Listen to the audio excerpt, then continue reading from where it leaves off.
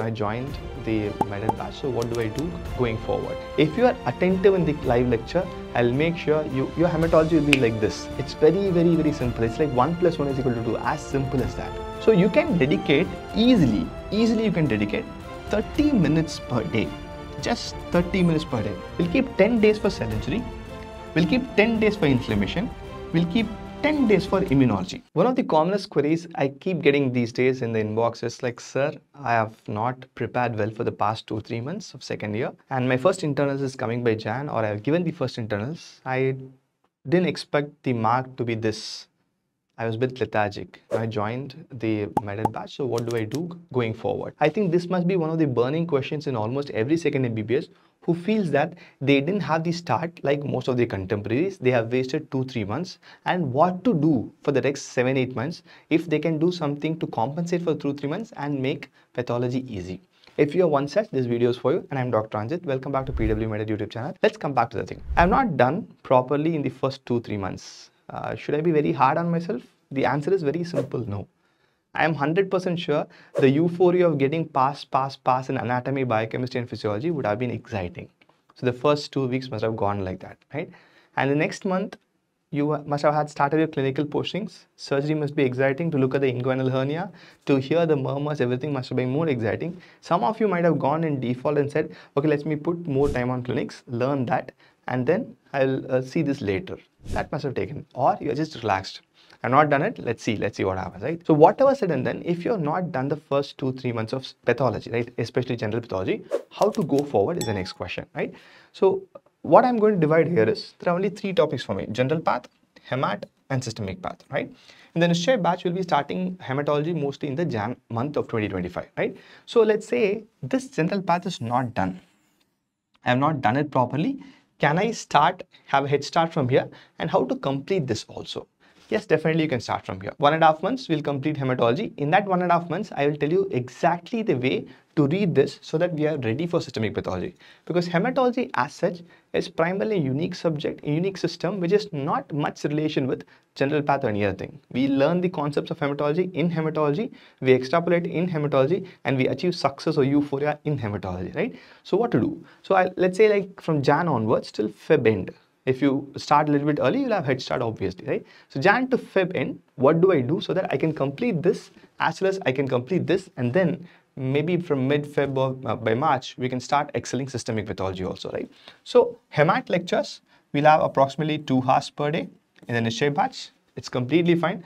Believe me, hematology, we read there, we revise there. You need not go and read it or revise it back. That's a kind of a promise from me. If you are attentive in the live lecture, I'll make sure your hematology will be like this. It's very simple. It's like 1 + 1 = 2, as simple as that.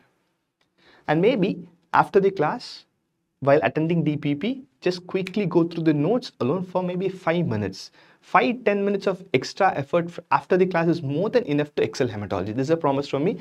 If you stick to my schedule, you'll definitely do that, right? So now what to do for this? Here I have your cell injury, I have your inflammation and wound healing.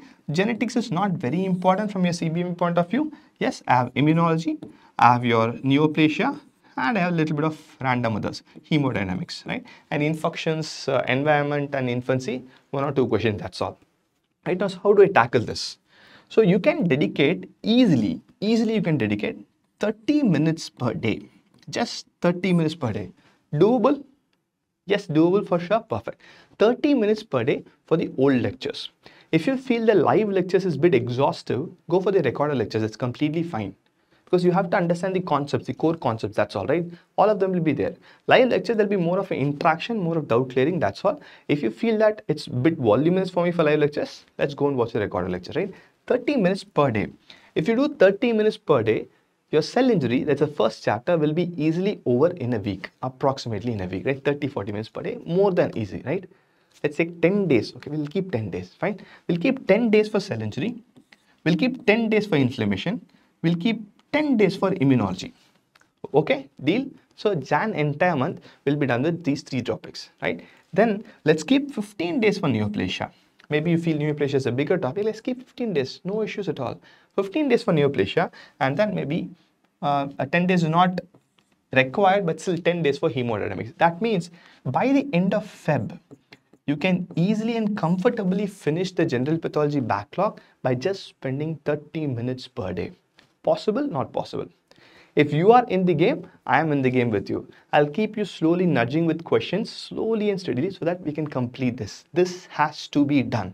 Because without the base of pathology, excelling in medicine or any clinical subject will be a bit difficult. I don't want you to go to medicine postings and still go and read the pathology topics there. Let's read medicine there. Let's read surgery there. Why to again do the same thing, right? It doesn't sound fun, right? So once you're done by Feb, and this also will be completed by Feb by attending the lectures, and this we'll start from March. We'll do it amazingly well. Because we have a strong hold on general pathology, systemic is easy. Lung as infection, covered here. As inflammation, covered here. As wound healing, covered here. Genetics, covered here. Neoplasia, covered here. So what you're going to do is, you're going to take the concepts of general pathology and put in lung here. That's all. Same with for every organ. Little bit here and there tweakings, that's more than enough, right? Perfect? Okay. So the goal here, I'm sure that most of you must have had the New Year resolution, right? Our New Year resolution is going to be for Jan 2025, let's make pathology great again. If you've missed the first ship, there's a second ship, and let's sail in and let's hopefully get over the second year, not with a P, with a distinction or an honor, right? See you soon in the next video. Till then, bye-bye from Dr. Ranjith. Bye-bye.